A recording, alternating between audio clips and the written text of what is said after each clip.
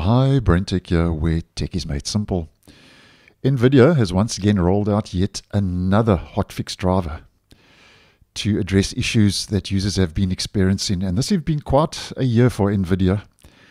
And since March, this is the third hotfix patch that has rolled out for Nvidia. And mainly to address issues with the GeForce RTX 5000 series, which has been plagued with issues since its release. And I have been posting quite a lot of videos regarding Nvidia driver updates. If you want more info, just do a search accordingly on the channel. Now, hotfix driver updates are essentially emergency updates. And the latest is version 576.66. Now, this is what the hotfix addresses. And the reason I'm actually posting is to let you know that for the RTX 50 series, as mentioned, been plagued with issues. They have fixed video playback in a web browser may show brief red-green flash corruption.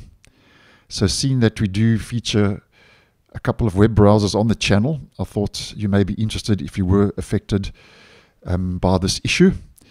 And other fixes are June Awakening may crash during gameplay. EA Sports FC25 may crash during gameplay. Dragon's Dogma 2 displays shadow flicker. And Clear Obscure Expedition 33 may crash.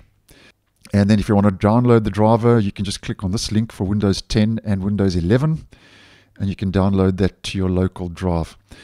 Now, as I mentioned on the channel, with any driver update, be it a hotfix or a regular driver update, only install driver updates if you are facing any issues that the driver is fixing, because driver updates can cause problems if you are running a stable machine and it is not necessary. So only install this latest hotfix if you are experiencing any issues mentioned in this video, else just ignore it.